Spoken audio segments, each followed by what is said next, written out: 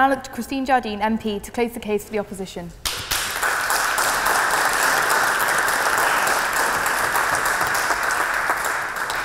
Thank you. Good evening, Madam President, ladies and gentlemen, and thank you not just for the huge privilege of being able to take part in this debate this evening in the Oxford Union, but for having the last word, which is something I always appreciate. My name is, as you've heard, Christine Jardine, and as you can possibly tell from my accent, I don't come from the home counties. Actually, none of the guest speakers tonight come from the home counties. No, I'm the Member of Parliament for Edinburgh West. I sit at Westminster, which is probably the first clue as to why I do not support the premise of this motion. As a Scottish Member of Parliament, I am very much concerned with issues beyond the home counties.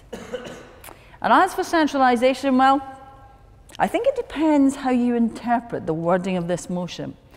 This House believes Westminster's concerns do not extend beyond the home counties, would suggest that Westminster is only responsible for the home counties and only responsible to the home counties. I would say that it is because I believe in decentralisation that I do not believe that Westminster's concerns are solely in the home counties. It is responsible for decentralising power to the regions.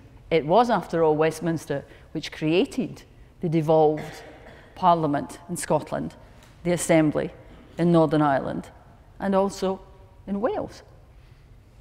So Westminster can decentralise.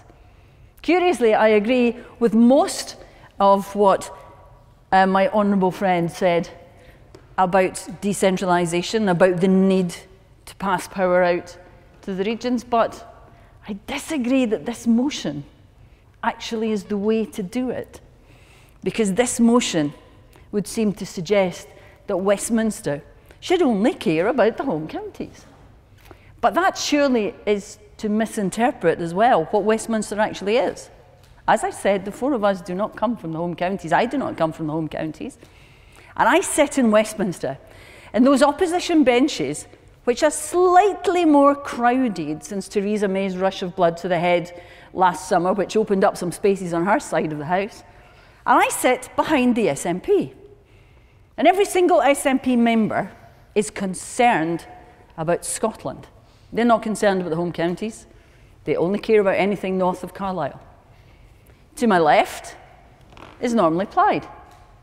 And they care primarily about what affects Wales. And behind me, I have the DUP, Northern Ireland. So there you have Westminster. Westminster, which is made up of 600 plus MPs, and God knows how many lords, each of whom are responsible to different parts of the United Kingdom. Now, if you look at the figures, I can understand why you would think that perhaps the home counties is, pulling all the strings at the moment. 34 of the 38 MPs are Conservatives. This is the most home counties heavy cabinet we have had for more than 20 years. But look at those figures another way. There's 34 Conservatives from the home counties. There's 35 SNP. There's 59 MPs from Scotland. There's more of a sway there. And I remember it's not so very long ago that the complaints were not about the home counties running Westminster. The complaints were about the Scots running Westminster. We had 2 Scottish Prime Ministers in a row because he didn't often admit it, but Tony Blair was actually Scottish and went to Fettes in Edinburgh, which is just on the edge of my constituency. It's not in it, thank goodness. Gordon Brown. We had 2 Scottish Chancellors. We had Gordon Brown, we had Alistair Darling. We had John Reid at Defence, and we had Robin Cook in Foreign Affairs. So the Scots at that point were running Westminster. So the balance of power changes. And that's one of the wonderful things about the United Kingdom. The balance of power changes. But think about what we talked about in Westminster. Oh yes, we've talked Brexit almost to death. And again, I agree with my friend on the proposition. It does hold the seeds of the end of the United Kingdom.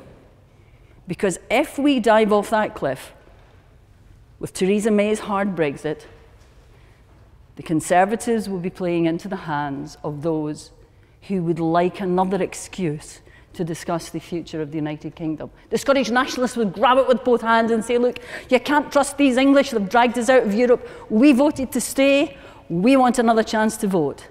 And yes, it would hold the seeds of our destruction, which is why Westminster and its approach to the regions and everything out with the home counties and within the home counties becomes so important. But it's not the only thing we've talked about. Since I became an MP, I've talked about universal credit. That affects everyone in the United Kingdom. If the rollout were halted, it wouldn't just be halted in the home counties, it would be halted everywhere. We've talked about pension inequalities for women born in the 1950s. If that is addressed, it won't just be addressed in the home counties, it will be addressed throughout the United Kingdom. And we've also talked about trains in the home counties, because frankly the home counties deserves to have a wee bit of the action in Westminster at times. But we all have the same goal. It's what Westminster actually is. And perhaps that was defined best by Barack Obama. When he came to Westminster Hall in 2011 and he spoke to Parliament, the first United States president to speak in Westminster Hall, and he talked about the relationship between the United Kingdom and America. And he said, we have one thing in common, which binds us more than our language, more than the Mayflower, and it is that we don't define ourselves by geography. We don't define ourselves by ethnicity. He said that if you're American or you're British, you define that Americanness or Britishness by a belief in a set of ideals. The protection of the rights of the individual and the rule of law. And frequently in Westminster, every issue we talk about comes back to those two principles. Whether we're talking about RBS branch closures across rural Scotland, that's about the rights of those communities. When we're talking about Rohingya Muslims fleeing from Myanmar, that's about the rights of those individuals, those human beings, and that goes far beyond the home counties. And when we talk about Brexit, we talk about the rights of the individuals in this country who made a decision with which I do not agree, but they made that decision. And that is what defines Britishness. And if there is a single institution which defines Britain, it is Westminster. And it reflects that diversity. It reflects those ideals. And when we look up the 600 of us who come from all over the United Kingdom, we do not see the home counties, or Northern Ireland, or Wales, or Scotland. We see our responsibility to the people of the United Kingdom, to all of the people of the United Kingdom. And so I would urge you to reject this motion that the concerns of Westminster do not extend beyond the home counties. Thank you.